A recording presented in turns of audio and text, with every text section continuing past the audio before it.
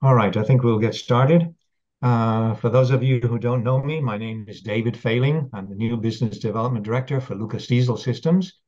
And as part of the Lucas Group, I'd like to welcome everyone to this. I believe that this is the 12th webinar that Tony's doing for us here in 2023.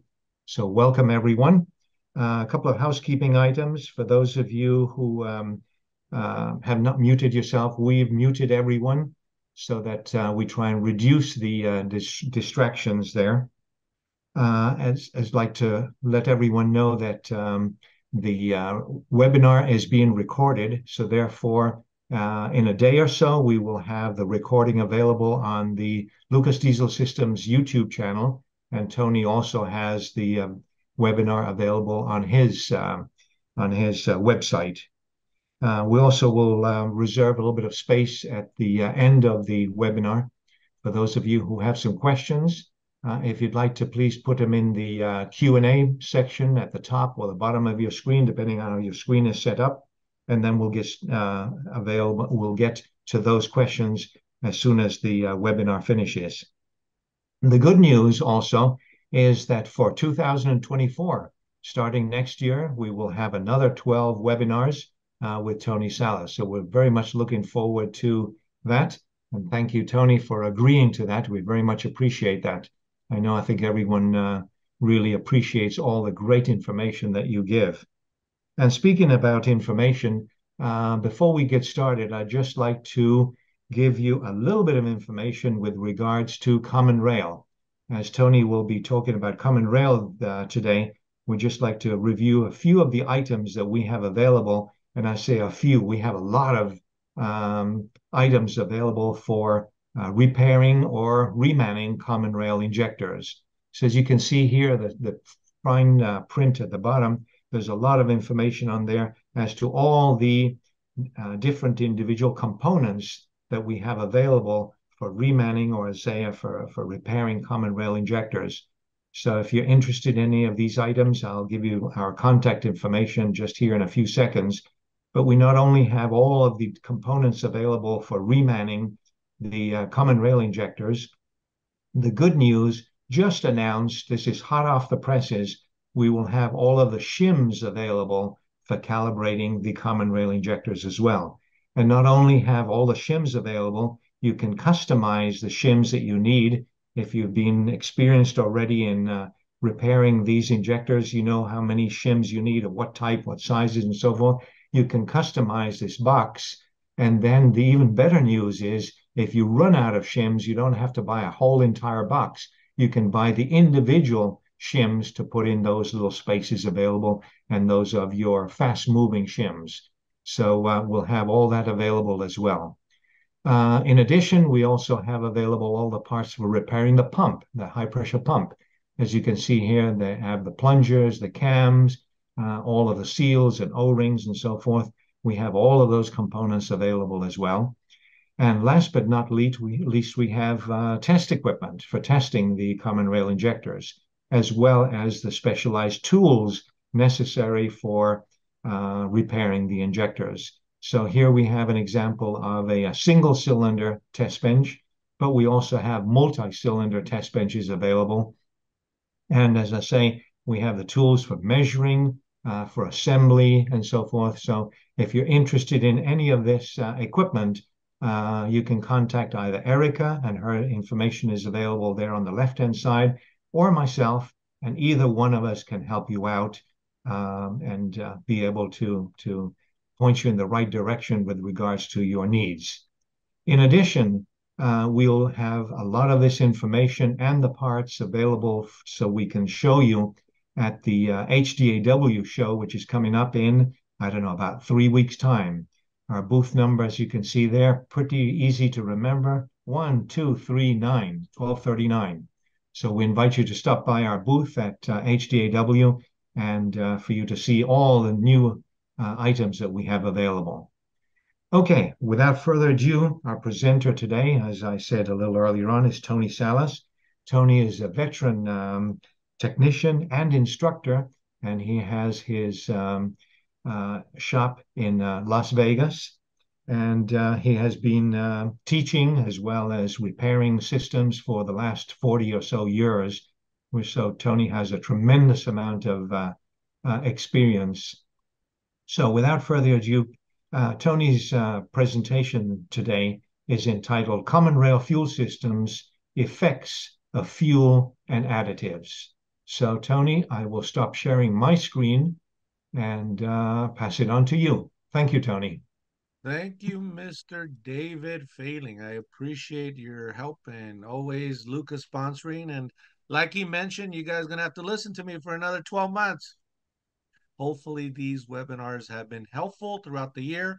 And always let David and or myself or Erica know if you have any subjects that you'd like me to talk about. And we'd be more than happy to plan ahead for 2024. Well, today's December 19th. Those of you watching live, appreciate you for being here. Those of you watching the recording, well, you missed a live one. No, I'm kidding. Any comments or questions, please go ahead and ask as you so please. The topic of the day is diesel common rail and fuel additives. And in this case, common rail. Let's get right to it. I'll talk a little bit. I'll make a pause here, but common rail, as you know, pretty much what in diesel does not have common rail anymore. We see pretty much common rail dominate pretty much every diesel platform. From small little diesels to big diesels, common rail seems to be here already, especially for better fuel economy, obviously power, and to meet those lovely emissions, especially that soot accumulation and other soot and also NOx. So in this case, we see Denso, Bosch, Siemens, and also on the equipment side, we see John Deere, Delphi, and others as well. But in this case, common rail is common rail. It all depends who designed it, but we typically have a high pressure pump. We got a low pressure feed, something where the fuel goes from the tank to the pump and all the way to the high pressure side where it's finally injected by that also mighty common rail injector. As those of you that know my background, it started off with GM with Duramax. My first diesel I ever had to learn was the 6.5. What a way to start. But anyways, went on to the Duramax, and then I went off to Ford, and then I took on the Ram. So in this case, the common rail has been a learning experience. So if you had taught or had gotten any training from me from back the days of 2001, 2002, we have learned our lessons through time. And what I mean by that is, our test procedures and issues and, the life that we have had to learn about common rail and shortcuts and stuff to help diagnose have been enhanced through the years. So have I been teaching the same way as I taught back as I was in 2001 and 2003? And by the way, David, thank you for those 40 years.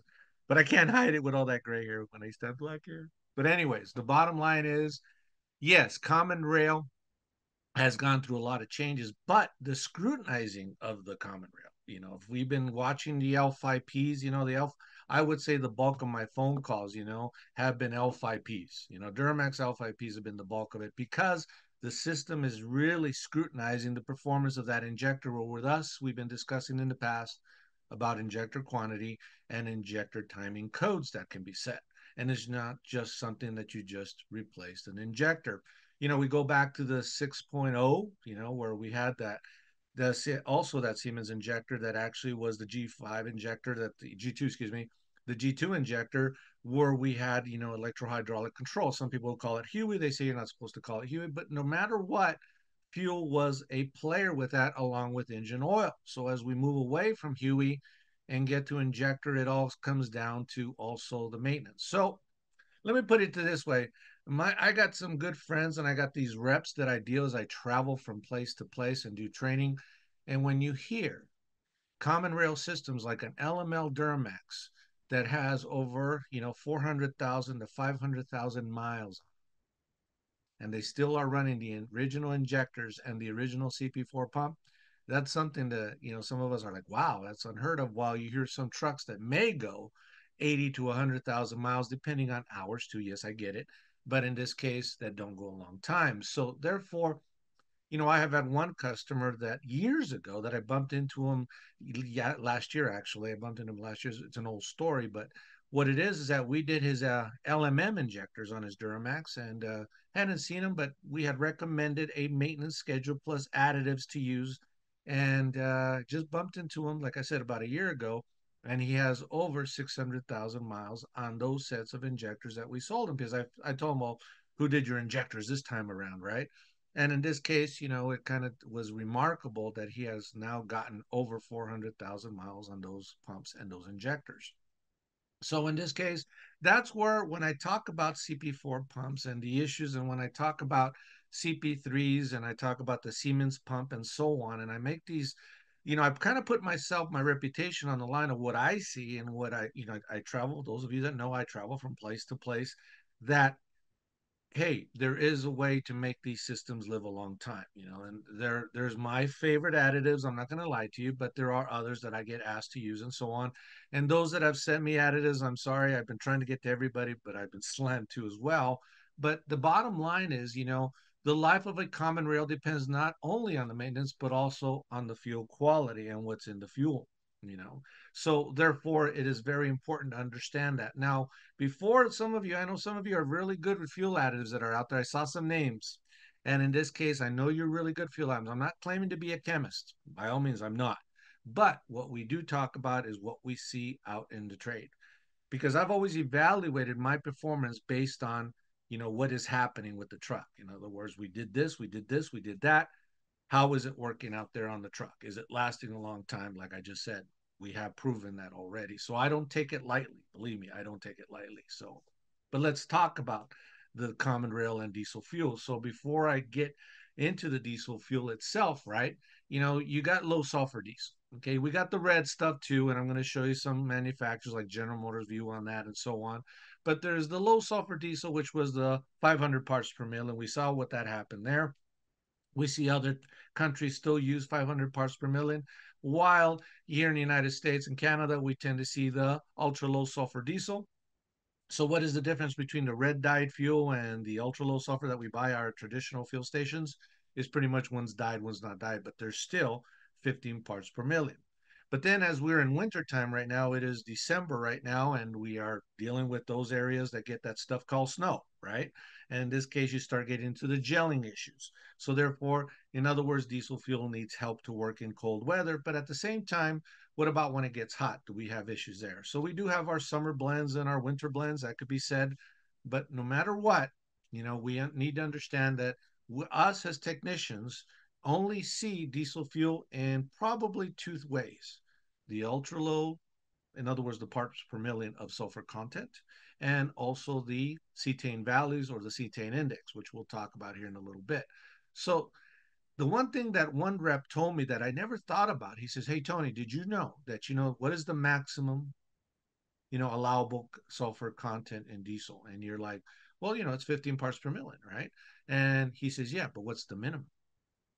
And I'm like, I don't know. There's and turns out after doing some research here in the state of Nevada where I'm at, was there is no minimum. There is no minimum. So therefore, some of us associate sulfur with a lubricant, right?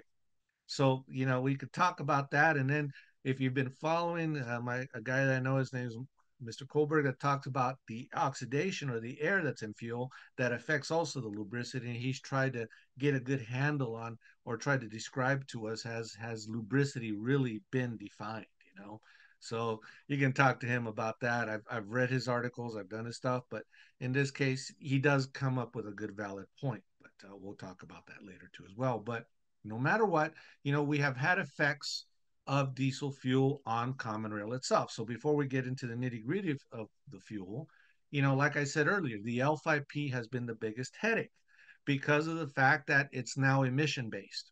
In the past, when I first was teaching Duramax, we talked about balancing rates, plus or minus 3 cubic millimeters in park, and then plus or minus 6 cubic millimeters in drive. So we could see pretty much the fuel trim, meaning that are we commanding too much fuel or too little fuel, right? But in this case, when I have done servicing of common rails in the past, when we've done injectors, and who knows how many sets of injectors we have done, or servicing of injectors, has been the fact that we always find what? Well, when I teach common rail, the first thing in my diesel master course I teach is, what is the number one enemy of common rail? And that would be what? Contamination, right? So in this case, contamination is the biggest issue. So if you've taken apart rails, you've taken apart injectors, and if you're like me, I tend to play with cores. I'll take stuff apart. I experiment. I'm like that little kid that takes stuff apart, and it's amazing the junk that we find. For example, I just recently was showing another tech, the common rail injector on the piezos on Bosch. We took that apart. My God, that thing was loaded with junk and crap, all because, again, lack of maintenance, and not to mention perhaps the fuel quality. So the bottom line is, not only is the diesel fuel and whatever additive package is in it is affecting the performance of the injector, but now it's causing emission related faults, right? If you've seen other YouTube videos, for example, they talk about pretty much the design of the cylinder itself along with the piston itself, and also the spray design that they do, 6, 7, or what 8 hole spray that they're using, and in this case all to reduce the soot that's being generated. But the thing is, I'm like, you're under the assumption that we are working with a good quality diesel fuel. Now, let me just throw for you guys or text. I don't like to complicate stuff, right? I could go from here in Las Vegas, where I'm at, and I could drive to California, and I will get on my 6.0 diesel. I'm lucky if I get. I'm always trying to hit 20 miles per gallon, not loaded, obviously. And by the way, that's not bad running on 35s. I'm getting about 19 to 20, and I'll get 19 to 20. I'll cruise at 70, 75. She'll get me that much mileage. The funny thing is, when I fill up in Southern California and I come back home to Las Vegas, I'm lucky sometimes if I get 15 to 16.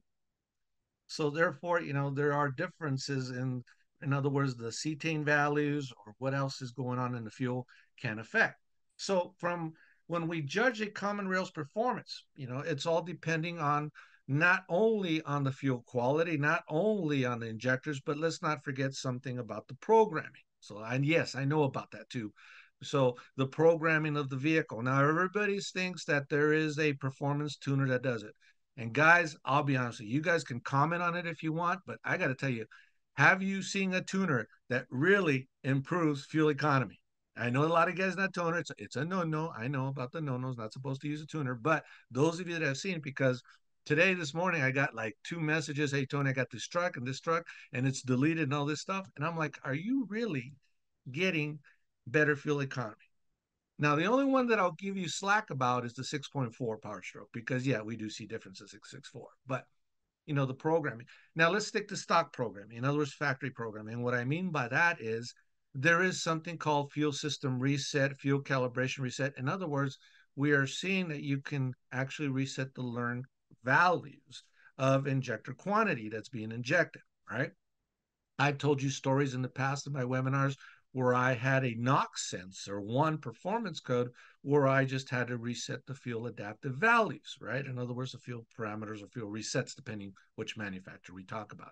So programming can also be affected from a factory standpoint, right? So therefore, what I'm trying to get at is there's too many factors right now that affect fuel economy, and diesel fuel, cetane, or whatever is actually part of it too as well. And the reason why I say whatever is because I know some of you are going to try to nail me on stuff. I got to cover my butt here.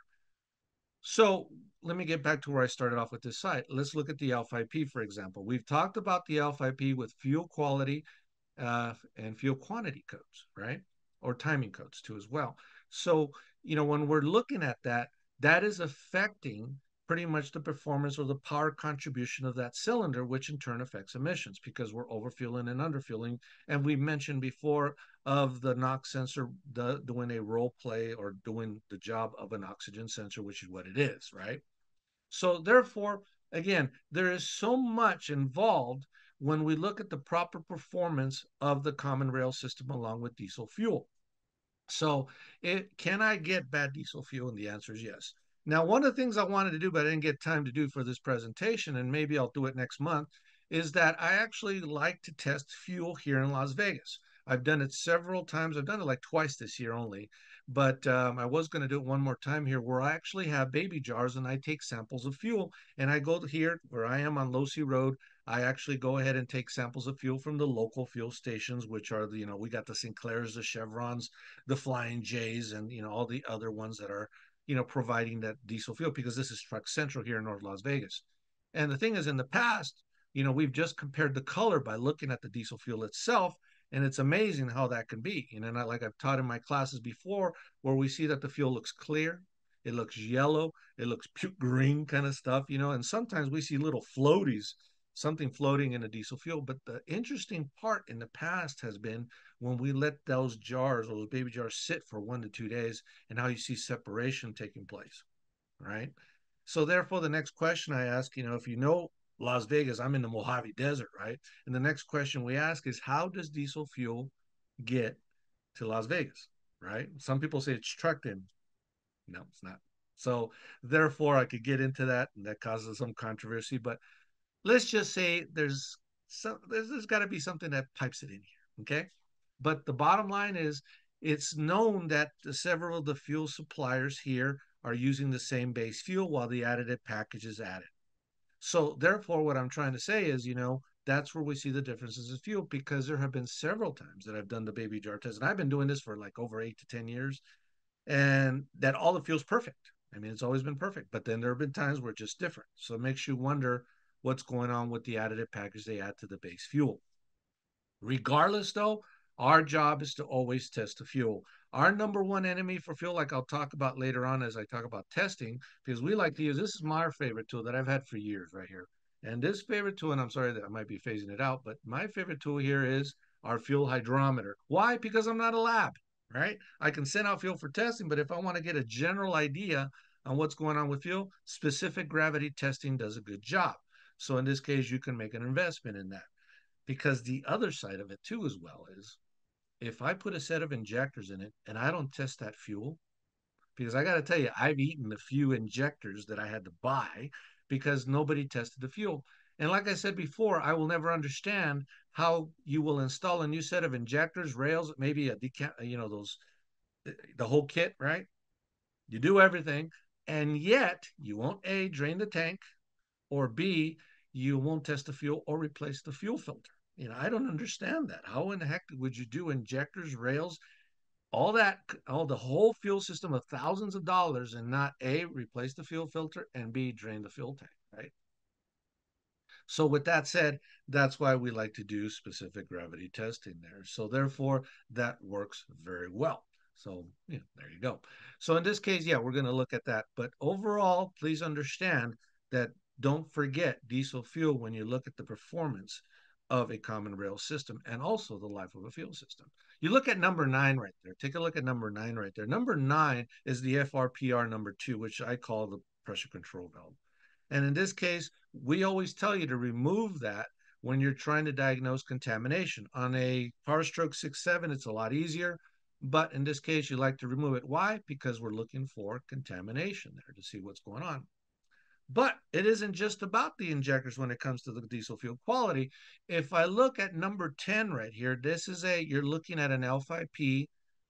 This is an L5P after treatment system. But number 10 is the indirect injector. But luckily, the indirect injector on the L5P is actually filtered fuel. Okay, it's already filtered because it's on the low pressure side. While on an LML, as you can see here, an LML at number 14, that actually is your indirect injector, and it's known to get clogged. Very seldom have I seen coils fail. They do fail, but in this case, the majority of those of you that have done these, correct me if I'm wrong, write it in the chat. Have we not seen those indirect injectors get clogged? They just don't inject enough fuel, so therefore it never reaches those regeneration temperatures, because that's its purpose, right? So it isn't just about the high pressure common rail system, not about the injection pumps. And now if you're dealing with an LML or other diesel application that has some type of dedicated injector, we see that clogging is the issue as well. So when I talk to current people here in Las Vegas, or I go on the road and I talk to customers about this, everybody has their own ideology of what it is. And in this case, it still go to the contamination of that fuel system. How dirty is it? So fuel filters, again, is the key here. And when you look at the plumbing of an LML, take a look at this LML. Oh my God, we got plumbing galore, right? And in this case, when you're talking about contamination, we're pretty much talking about everything that is in this fuel system. I look at the rails, I look at the lines and so on, and not to mention the filters itself. Because back then, when I was teaching common rail in the early days, like I mentioned early, we did Duramax, LB7 LOYs, we did the Cummins 5.9s, and others. And in this case, it was funny. We did not have the tradition of replacing the fuel rails. It wasn't until I was teaching a class in Lethbridge, Canada years ago where we actually pulled the rails off. They had a whole bunch of engines at this facility that I was at. And I'll never forget what we found in the fuel rails because, I was so focused in the injectors and the injection pump and the return, but never really paid attention to the fuel rails themselves. So when you stuck a borescope, and you're welcome to do it if you have not done it, we've stuck a borescope into the inlet of those fuel rails. And what have we found? We have found just pitting, oxidation, rust, if you will. We see all that, and it's amazing. You're like, well, why would rust be growing in there and all that? But that's what happens. So it is funny as you look at kits nowadays, you see that the rail is already included. So that has changed through the years. So in this case, we see that. Now, for those of you who don't know, when you look at this commenter right here on this 5.9 rail, you're going to notice, like the Duramaxes, they have an orifice inside on one of the ends. You're going to see a small orifice. And we've now seen on some Duramaxes and also these where you have inadequate fuel delivery. You have the pressure, but you don't have enough fuel. And in this case, it's because that orifice inside of that rail, that orifice in the rail can also get clogged as well. But it's acting like a dampener. It dampens the pulsations from the injection pump itself. So that has changed through the years, but again, role playing the issue with contamination. And then when we get into the 6.4s, we've seen the Siemens common rail pump, and to be honest with you, this pump ain't so shabby, but it's at the mercy of what is in the fuel. So one of the things we tell you to do is to do a contamination test. Ford, for the longest time, if you ever taken a Power Stroke 6.4 class, they told you to get that little black plastic cup, right? And you're supposed to go ahead and take a sample of that fuel from one of the injectors, right? But in this case, when you look at the design of this injector, you're going to see that it's very prone. Now, I'm going to come back to the slide here in a second, but let me go to the pump itself. So, we've dealt with this issue where we had a lubricity issue. Some people want to say lubricity, or I claim it's actually a contamination issue. Because when you look at the Siemens pump, which you see here on the right, we have seen this annulus pump. Okay, this annulus, I like to call it the annulus pump. This is a kind of a transfer pump that's inside of the injection pump. And in this case, what it does, as you can see here, fuel will come in here, and it actually will get transferred over to the, oh God, I'm trying to remember, the, Tony, wake up. High pressure, low pressure. This is the volume control valve. Ooh, almost lost it. There you go. Volume control valve. Number 2 is volume control valve, which controls, again, the volume of fuel going to each individual plunger. And then at number 4, we have our pressure control valve, right? So that's all housed right there on the injection pump for those of you who haven't had a 6.4 class. Again, that's our low pressure. The big fat one on the backside is our high pressure. So what was nice about this Siemens pump, sort of nice, is that it housed all these components internally on the pump, from the volume control valve to the pressure control valve to the annulus pump on the inside. Now, here's what happens. If there is enough contamination inside the fuel, as you can see, this annulus pumps kind of, you can say, kind of scrapes or kind of scrapes along this housing. And if there is enough grit in there, what's going to happen is going to start shaving some of that metal off the housing. And that's where we get metal going into the system. But the system is pretty resilient because it can handle some metal in it, believe it or not. So when I've had trucks come in with 6.4s, the problem has been the fact that we have a low volume on one cylinder. We have a weak cylinder usually. And sometimes it could be fuel rail pressure too high, right? We get that too as well. Obviously, you can get a real bad one, which has inadequate low rail pressure, right? So in this case, it could be that too as well. But if I have a truck that comes in and I'm looking at desired and actual rail pressure, they're right next to each other, then I do a balance test, I see that that injector on number whatever cylinder is low, right? So we do a relative compression test to make sure that we have good compression. So we're good to go there. However, we do know we need to do a contamination test. So like I mentioned with the L5P and the 6.7 Power Stroke, we take that pressure control valve on the rails to check for contamination.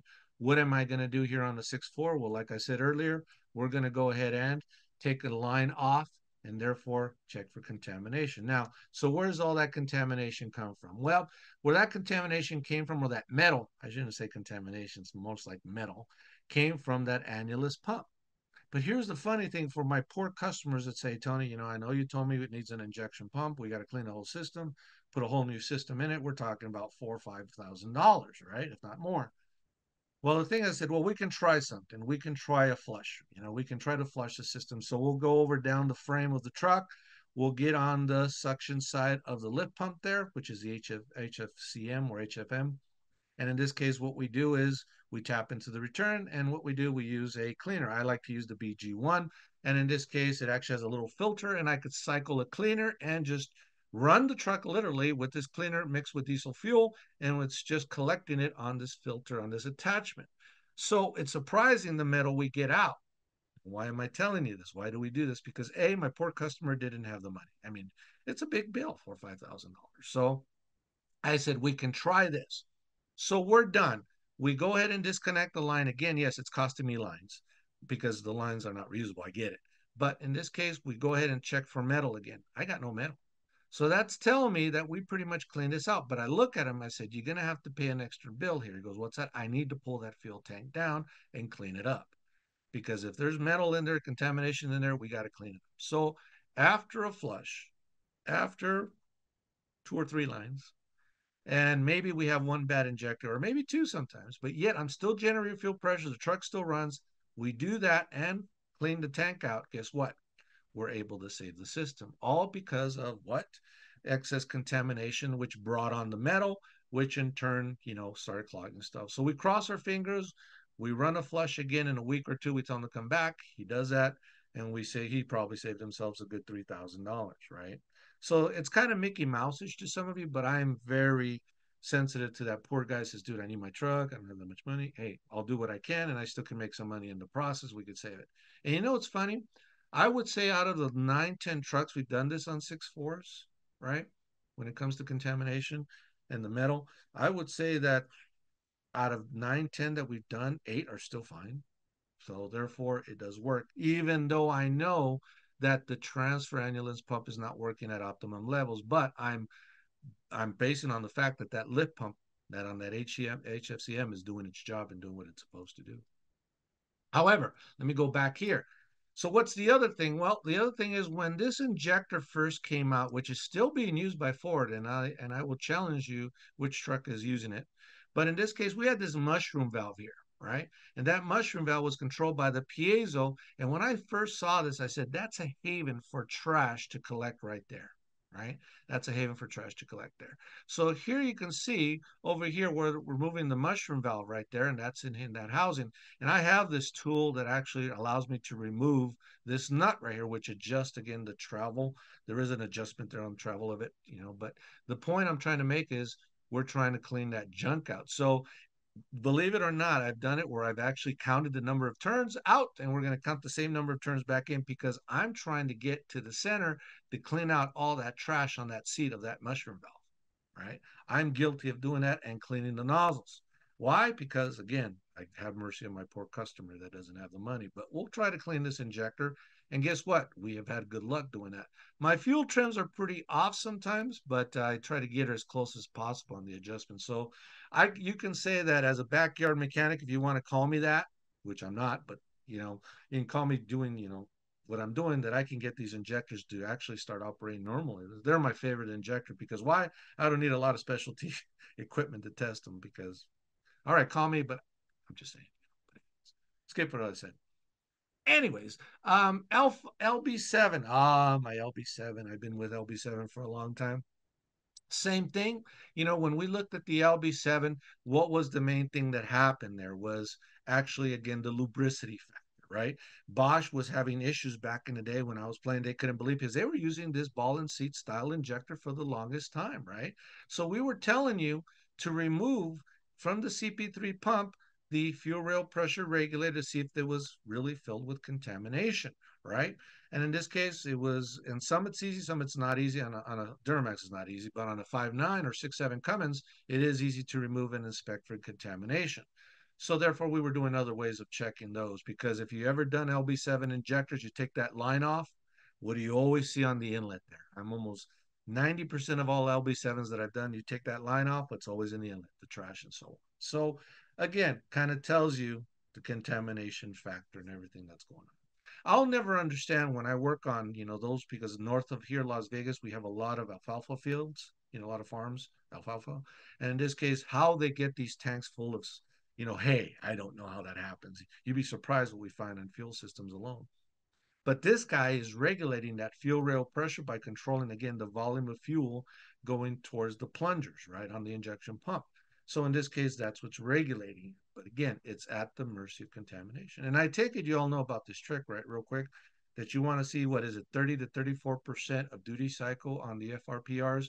They actually tell you if you have a high return, but that's another subject. Because when we talk about high returns, it all depends how these injectors are working, right?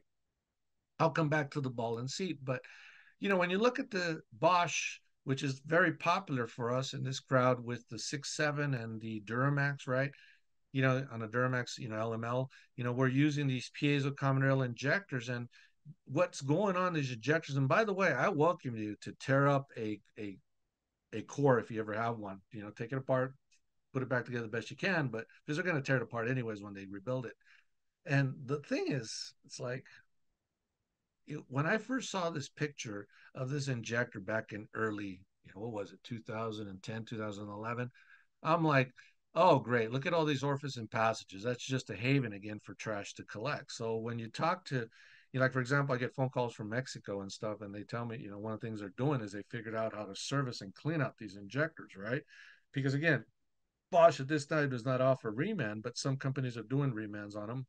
But the bottom line is you got to watch out on the contamination factor here. So that's all I'm just trying to get across. So, does diesel fuel play a role in the life of common rail, right? Does it play? Are we agreed or not? It does play a role, right? So in this case, there's the contamination factor, there's the fuel filter maintenance factor. I get it because it does affect, but diesel fuel, we have to have a good understanding of it, right? Now, before I even continue, you have to always take a good sample of what's going on with the diesel fuel. Let's start it off there. So don't take for granted that the diesel fuel fine. Mitch, my former great tech that I love so much, I'll never forget when he used to do a drivability analysis, he would always take the fuel cap off and he always smelled. And how many trucks he caught, he would come into the office and say, well, we got a problem. I go, damn, you already figured out some stuff. He only had a truck for 5 minutes while he's diagnosing it, right? He's doing his basics. And sure enough, what do we see? He takes the cap off. There's sugar. That's the funny one, right? He had sugar there, right?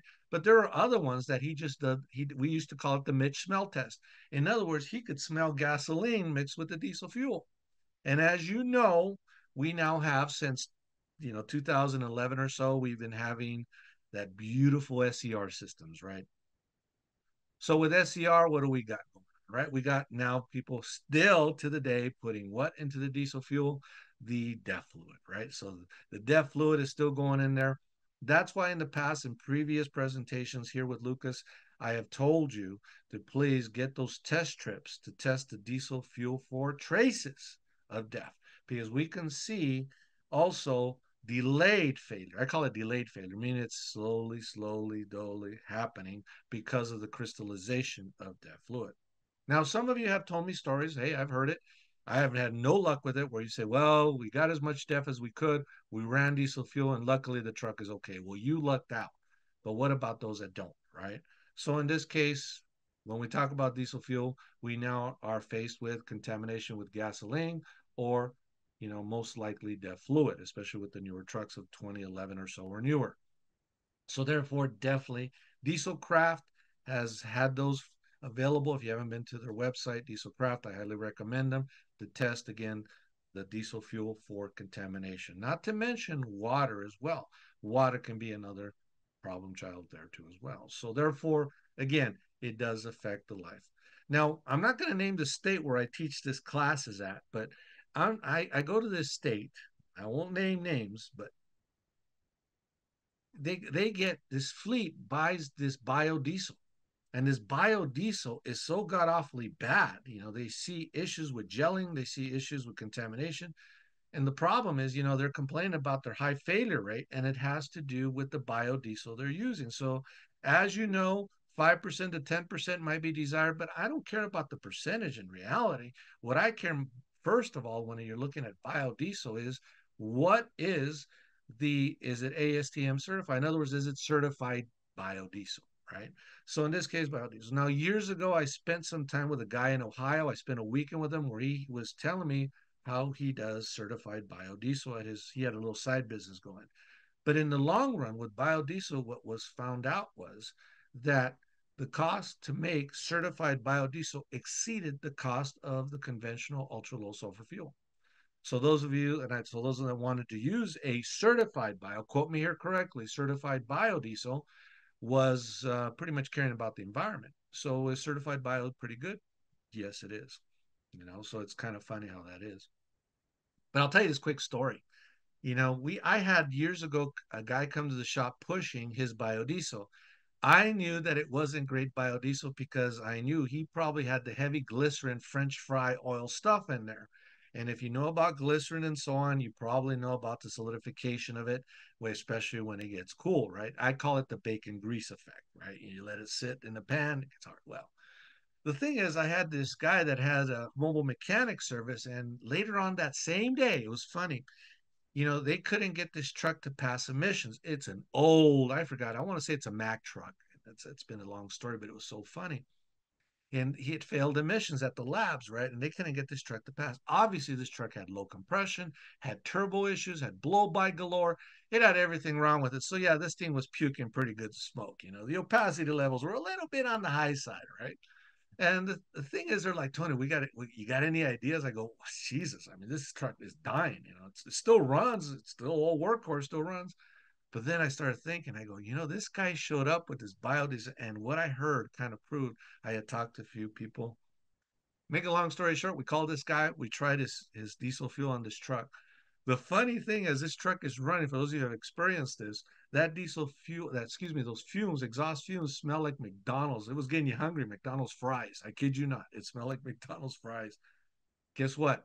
Send them back to the lab station to get emission tested again because they were testing it for the opacity levels, and they're like, they wouldn't pass it because they wanted to know what we did to make this truck lower its opacity levels because it passed at that point. There's no way within 24 hours or 6 hours, whatever it was, that you guys got this thing, and we're laughing because it was actually the biodiesel, right?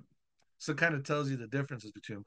Obviously, I told them run it dry because this stuff is going to, screw up the pumps and so on. So we run diesel fuel after you're done with it, So, but yeah, that's if you haven't seen that stuff happen, I know that in the Pacific, when I was teaching in Hawaii, they used the fish oil and so on with biodiesel, but in other words, there's a lot going on with diesel fuel. So when people take on a diesel vehicle, right? And like I said before in previous presentations, the diesel Jeep owners and so on, the cheap Cherokee Wranglers, and they want to use a diesel. What they don't understand is when I compare gasoline with diesel fuel, gasoline is more consistent wherever you buy it, while diesel fuel is, there's no consistency in it. You're lucky what gets good. So when I was asking Google about diesel fuel and sulfur, I decided to say, I haven't used AI yet though. But in this case, I asked Google, what does diesel fuel contain? Why does diesel fuel contain sulfur? So diesel fuel contains sulfur, which derives from the original crude oil source and can still be present after refining. After combustion in the engine, the sulfur in the fuel forms particulates that are primary contributor to air pollution and the cause for harmful corrosion in the engine. I think you all agree what we see that because it is part of the refining process. But before we continue, ultra low sulfur fuel, when I showed you earlier on the previous slide where we went from 500 parts per million down to 15 parts per million, right? In this case, we saw that, it was a drastic change from 500 to 15. I mean, we saw a huge drastic reduction in sulfur, right? So why did we see that reduction in sulfur? And a lot of it has to do with catalysts too, So therefore, do catalysts like, sulfur? So in this case, no, they don't. So therefore, one of the reasons, not all, but one of the reasons why we see the use of that going there. So therefore, that's what we see going on. So there you go. Anyways, so as we move along here, yeah, we do see that there. So, but remember the exhaust aspect, since the 1990s, the EPA mandates have resulted in 99% reduction of sulfur content in diesel fuel. So the reduction is directly responsible for a decrease in sulfur dioxide emissions alone. Now, those of you that are instructors, I should pause this because this is the third time that pisses me off that I've heard this crapola. There are teachers that I can tell you from one, and I'm not, God, I hate to put teachers down. I don't want to do that. But in this case, let's get the story clear. There are people saying, because I walked into a presentation where the guy was running a 2013, Power Stroke 6.7. He was running in the classroom with no ventilation. And I'm like, what's this guy doing? You could smell, the smell from exhaust. And the guys, I go, sir, why do you have this on? And in this case, he says, oh, I'm just trying to show with these after treatment systems that the air coming out of the exhaust is much cleaner than what you breathe. I'm like, really? And this is like the third time I've had teachers do this, or I've heard technicians tell me, hey, Tony, this guy was doing it in class. I'm like, no, because what's one thing that we do have in the exhaust is what, like we just told you, sulfur dioxide and other stuff too as well. That I couldn't tell you that I have notes on that, but so therefore, please note this reduction is directly responsible for a decrease in sulfur dioxide emissions, which alone have been a major contributor to serious health and environmental issues. So yeah, so even though the government is going after NOx levels and particulates, right, there is still other contaminants there in the exhaust, which are not exactly good for your lungs. So health concerns related to sulfur dioxide exposure include respiratory problems and lung damage, tree, plant, stone, and damage, acid rain, and all that good stuff there that does happen. So that's from AXI International that I got that from. So lubricity, right? Removing sulfur contents from diesel fuel has been known, again, to alter the lubricity, right? Now, I know if I had, Mr. Colburn here, he'd be telling you about the oxidation. Hey, I respect that. But refineries use severe hydrotreating to remove sulfur. So this is a process that also happens to decrease diesel fuel natural lubricity, lower energy density, which oppresses your fuel economy, and increases overall production, right? So here's what happens though, and I've already verified this. When I have a customer says, "Hey, I bought this brand because have you seen how many additives are sold out there? There is so many additives sold out there, and I can't tell you how many people have given me some I immediately turn away because I know it's junk. But there are so many additives, and I put myself in the position of my customer that, hey, I just got a diesel truck. This is my first diesel.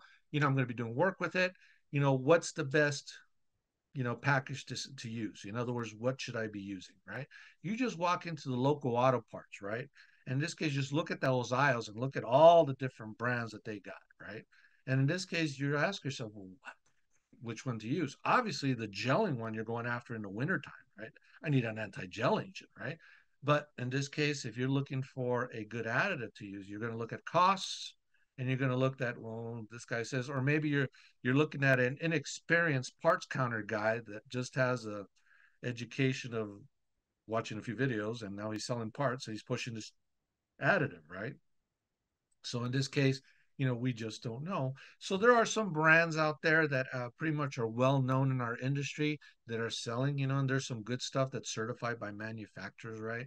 So in this case, my friends over at Diesel Services Group, they got their great additive package, which is also recommended by PACCAR.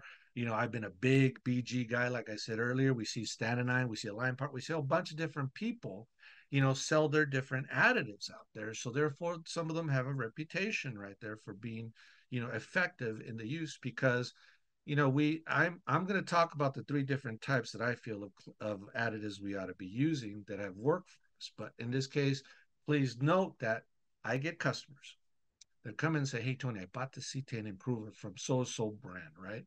In this case, oh, that's great. He goes, yeah, man, I picked up 2 miles per gallon using this stuff. Immediately, that's a red flag because as I was told from an engineer, one of the quick ways to actually jack up the cetane rating, as they call it, but we'll get into cetane here in a little bit, has been to actually use heavy sulfur compounds, right? But the problem is on the flip side of it, that's where we get our contamination or we get our catalyst poisoning as well. So therefore, that's something to keep in mind as well. So there you go. But before I get too complicated, let's talk about water, right? So in this case, water, because we have our emulsifiers, what they call them, and in this case, they actually trap some of that water. We see our water separators in our fuel filters as well. But alone, ultra low sulfur diesel has a higher affinity to water than traditional diesel. But before I forgot to put this on this slide, but another thing we got to keep in mind is, remember I was talking about biodiesel? Biodiesel is also what? Hydroscopic. It loves moisture. So that's another bad thing about biodiesel you got to be careful about, right? So water is known to be one of the main contributors to tank corrosion while also fostering rapid microbial growth in diesel, right? So the algae growth is known to be an indicator of water in fuel plus the sulfur content, right? So in this case, usually when we've seen a lot of microbial growth, which we mistaken for algae, we actually, because I was doing it, and in this case is because we probably have a low sulfur content in fuel. So in the past, we've done this little cheap method that if I see microbial growth, which we mistaken for algae, it could be caused because of what? Low sulfur content in the fuel. So that's one of the indicators we've used in the shop bay, to tell us what's going on with that fuel itself, not that great quality. Because again, it all goes back to that fuel quality and that fuel economy too. Don't forget that, as we discussed there too. So now, but remember, when we look at the sulfur content, repeating, 15 parts per million is the maximum. There is no minimum, right? Now, when you look at Canada, for example, and you look at Europe, many of those countries have some type of lubricity standard. The United States does not have. So in this case, we have issues. So that's what we see the problems with, like the ball and seat erosion and other issues and pump lubricity as well. So therefore, that has a lot to do with it too as well. So therefore, the next thing is the algae growth in fuel can be an indicator of sulfate content. But like I found from Diverse Energy page, I saw that algae requires sunlight for its growth. Because I told you that I mistakenly before I said algae. No, it's actually a tank is closed and dark, so algae couldn't grow inside. Microbes, including mold, fungus, and bacteria, can get inside your diesel fuel tank and grow, creating a biomass, which is the technical term for the sludge that you might think is algae. Okay, so there you go. That's why good research does help on the internet. That's why I tell people if you have one of these and you're stupid, it's because you want to be stupid. So therefore, that's why you can do a little reading. And I said, oh, here I was calling it algae, but in reality, it's what? The microbes, which are mold, fungus, bacteria. And if you ever seen, you pull out an injector, you got this growth on it, kind of looks eerie if you've never seen that in the past, which we don't see too much here on the west side. I've seen it mostly in eastern United States, but not so much here in the western US, but we do see it from time to time there. So therefore, there you go. Something to learn about right there. So therefore, as we continue on with the common rail and the fuel association between these two, is let me start from the bottom. I take it you guys have gotten it, right? Cleanliness, fuel filter servicing, making sure the rails are capped and the injectors are capped when you're doing major service, such as a cylinder head gasket or engine replacement and so on. You got to do that. Fuel atomization is essential for emission reduction and power enhancement. So, what is the package that is in that diesel fuel? So common rail systems, again, have had different spray patterns. So one thing I show in my diesel master course is we tear down an injector, we get to the nozzle assembly, and we use the old spray can, either using carb fuel or brake clean, and we just show the spray patterns, right? And that tells you a whole heck of a lot of what's going on. So when we take these injector nozzles off, it is surprising how they can get so clogged, right? And we'll put them in an ultrasonic cleaner just to show if we can clean them. And sometimes, guess what? They are so stuck shut, they're so plugged up, there's nothing I can do. So therefore, that's why many do replacement of the nozzles when they rebuild injectors, right? So when we were talking about the ball and seat injectors, those of you that never had training on this, because I know a lot of you have had, but some of you haven't. In this case, we talk about that ball and seat erosion right there. That has been attributed to the lubricity issue, right? In other words, fuel was the lubricity agent, and Bosch in the early years did not have a problem with it in Europe. But then when they brought it on the Duramax, the first common rail to take it on a light duty truck, boy, did we see a lot of ball and seat erosion. But here's the thing, we still see a lot of ball and seat erosion, right? These injectors have been known not to go over 12 to 20,000 miles, but it begs again, what is going on with the fuel? Okay, what is the fuel? So when we run our fuel additives that we recommend, we have seen extended life on these LB7 injectors. When a guy looking at me, hey Tony, I got 200,000 on my LB7 injectors, I'm like, wow, if you got it with just traditional diesel fuel, you got good diesel fuel in your area. But if you're not, it's because your diesel fuel has something to be desired. So therefore, that attributes to life. But don't forget also, we got that nozzle, like I just said also too as well, that is affected by it. So a lot going on with the injector, I get it. But in this case, again, the quality of diesel fuel and the life of it. Now, when it comes to the old LB7 LOYs, LMMs, even the, what is it, the LML, that fuel filter, I've always fought with, Jim in the past when I worked for them. It's like, why do we insist on using one filter, right? I get it. It's a 4-micron filter, and in this case, that 4-micron filter is doing a good job, but the surface area to remove all the water kind of desires. So when you compare that with, like for example, the 6.0 Power Stroke, the 6.0 has two filters, a 10 micron and what is it, a 4-micron? And then you look at the 6.4, two filters as well. Even the newer Cummins 6.7s have two filters, but GM, even on the new L5P, still insist on using one filter. So I kind of like the idea of two-stage filtering for the simple reason that we're just trying, again, to capture every contaminant that we can, especially when you break it down to 4 microns, is pretty impressive at that point.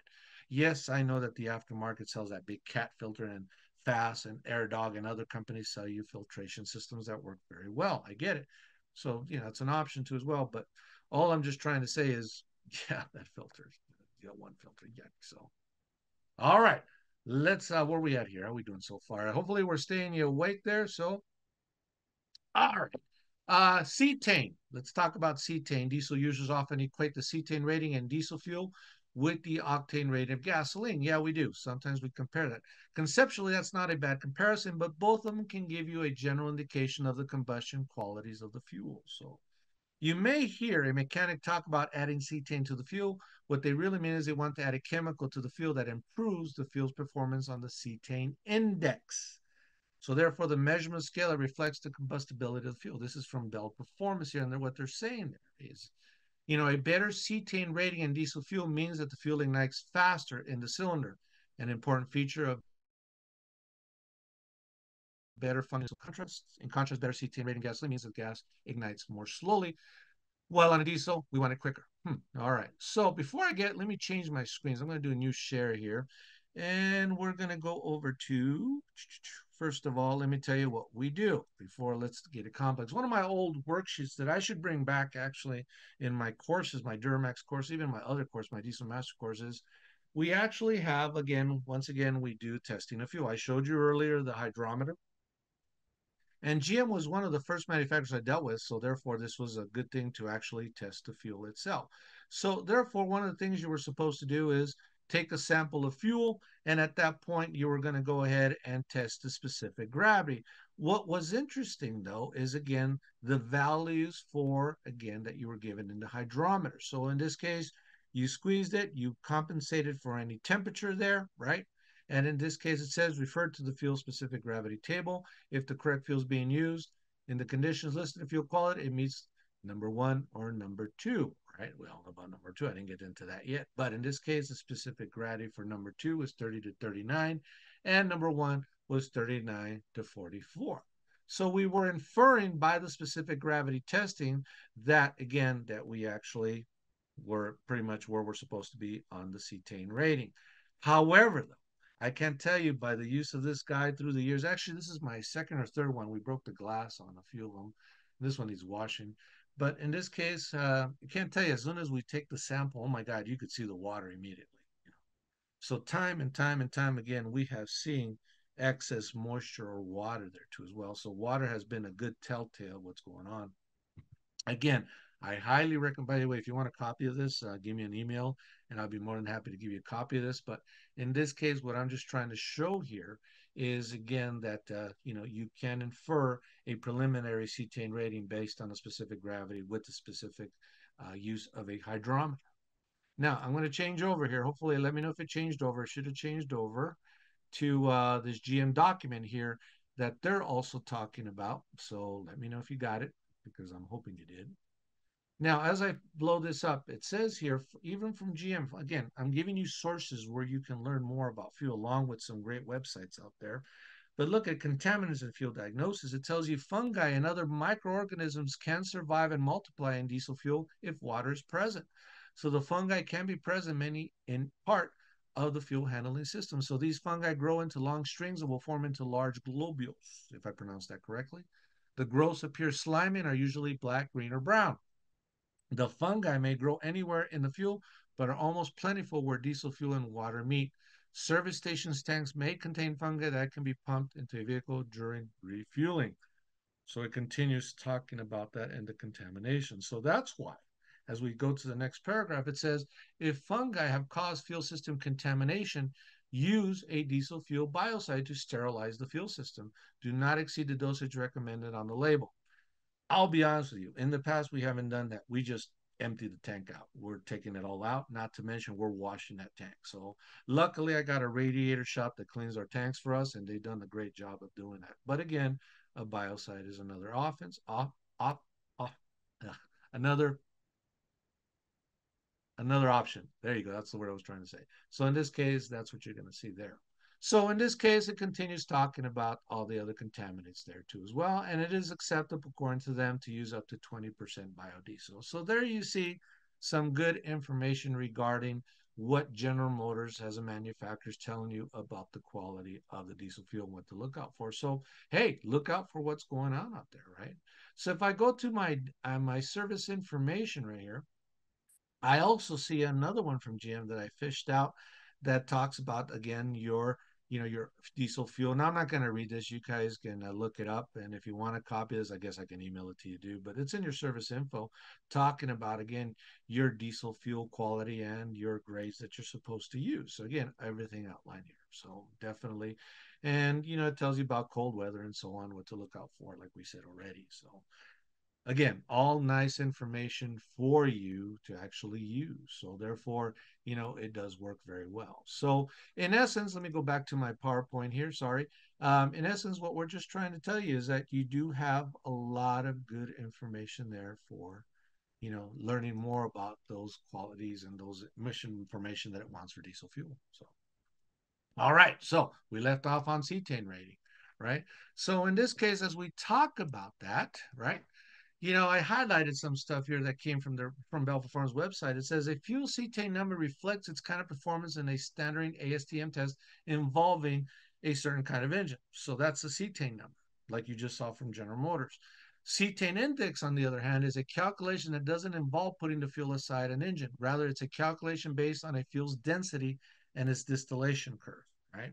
So think of the index as a predictor. Cetane improver additives don't affect cetane index, but they do raise the cetane number. And therefore, they have a tangible benefit for improving diesel fuel combustibility.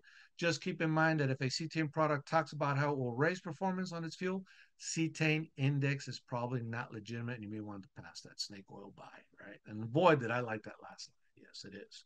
But again, you got to understand that, like I said before, a major cetane improver that's used on systems. That's why I say, before I continue, when you look at some bottles of some additives, you're going to see that it clearly states, like a guy brought me one of Schaefer, and the Schaefer fuel additive clearly said safe to use on catalyst equipped vehicles. Right now, not all of them have it because it wasn't mandated, but you got to watch out for those additives that actually have those issues going on there. So be careful about that. So yeah, Percy. Hey, Percy, nice to see you, buddy. The timing of new engines is much later. Is exactly resulting in hydrocarbons, partial combustion fuel. Yes, cetane causes the fuel to burn quicker, reducing the hydrocarbon. Yes, and cetane and Percy, I ain't gonna argue with you. You're right. That is correct. So, and by the way, make note of Percy. He's a great guy over at Diesel Services Group there in Saskatoon. Nice to see you, Percy. But in this case, yeah, that's something that he is correct, since they also do their fuel additives as well. So hopefully he has agreed with me on what I've said. But in this case, yeah, be careful about those additives that are out there too as well. So, as we're starting to finish up here, I'm a little bit early, but in this case, what you want to do as you're looking at the common rail system is to test your fuel. I know that as a shop, I know you guys have, some of you have labs you send your fuel to. That's great. But as a general indicator, hey, go ahead and measure your specific gravity. Mine has been used time and time and time again. And let me tell you, you want to take a look at that diesel fuel for the simple reason that if you're doing injectors and pumps and you're doing servicing, you better make sure that fuel, for starters, doesn't have excess water. When we go into, like, we have our monsoon season, we get our rain season, it isn't surprising how many truck fuel tanks aren't properly sealed and they get themselves loaded with water. So in this case, watch out for that.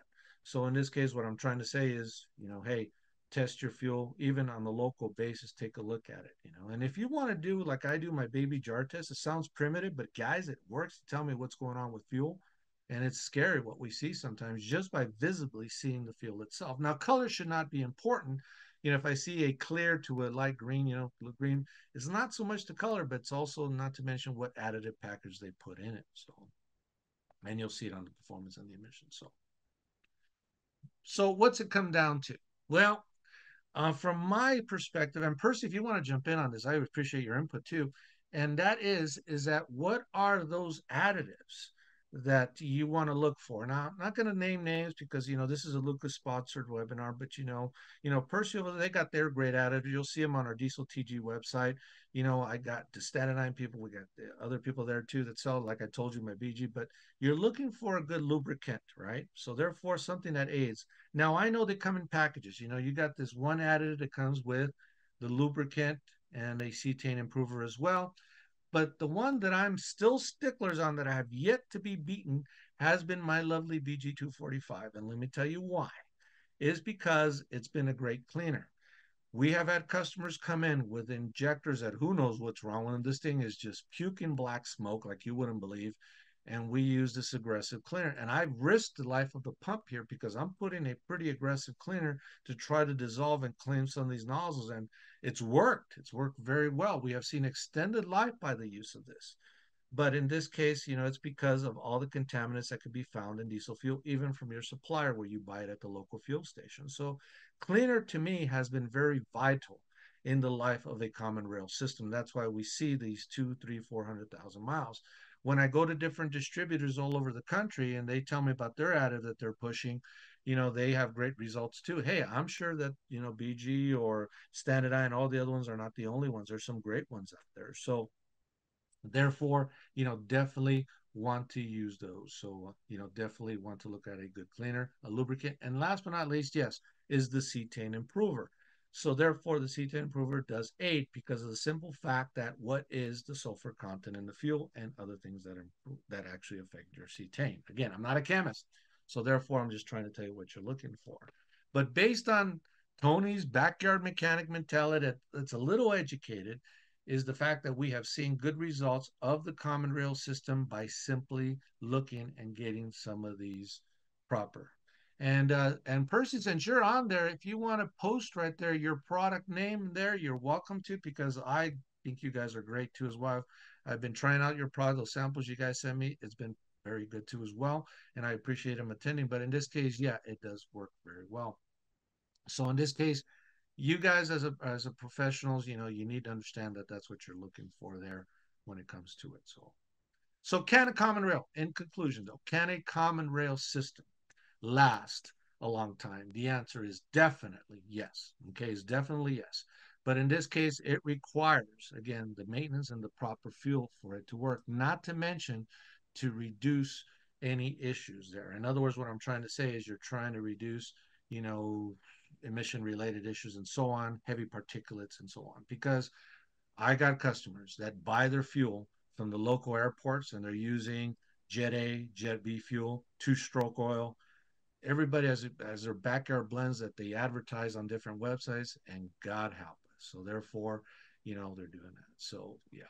And here you can see a post there from Percy where he actually is talk about his 4+ brand.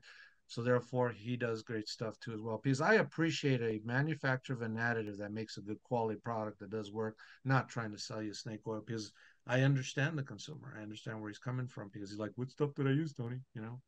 So that does help. Well, I'm a little bit early, Mr. David, but how did I do? You did very well, Tony. I wouldn't downgrade yourself and call you a backyard mechanic, because you've got so much experience, and it's experience that counts. Because firsthand experience, you can have all the theory in the world, but firsthand experience is what counts, and that's what solves your problems. And you give us so much good information on these webinars. I listen to the webinar. I'm not, firsthand. I don't work on vehicles for a living, but it's super interesting to me. All the good pointers and all the great information you give. In this Because what it webinar comes, here. because if you don't mind me saying, but what it comes down to, unfortunately, with today's diesel fuel, Yeah. is that you have to be using additives if you want the life Yes. out of these systems. Yep. Yep. Unfortunately, that's a sad fact. To get that life out of injectors, you got to be using additives, unfortunately. Yeah. Sure. We have one comment from an individual here. It says, I call it green fuel. In the southern states where it is hotter, I will find green stuff growing in the fuel tank. Clean it out. Clean out the shop $1,000, 1,000-gallon tank, and the problem is solved. Add a biocide moving forward in the source of the fuel. So that's another good point too. You Yeah, really, and like I mentioned before, it's just a headache when you deal with fleets. I deal with a lot of fleets I train once in a while, and the thing is like, guys, they're having these problems and they want training on it. It's not the common rail system; it's your fuel.